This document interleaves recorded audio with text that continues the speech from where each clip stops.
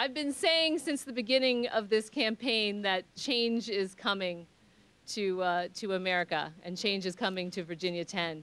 And that change came tonight.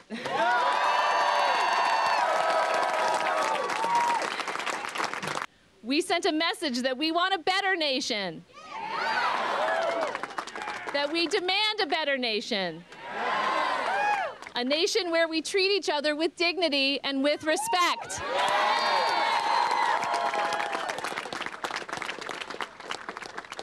Because we don't have to live in a nation where people are stripped of their health care.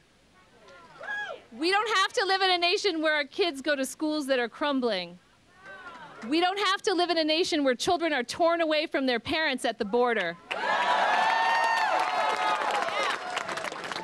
And we don't have to live in a nation where people live in fear of being gunned down in synagogues, churches, workplaces, movie theaters, or anywhere in their communities.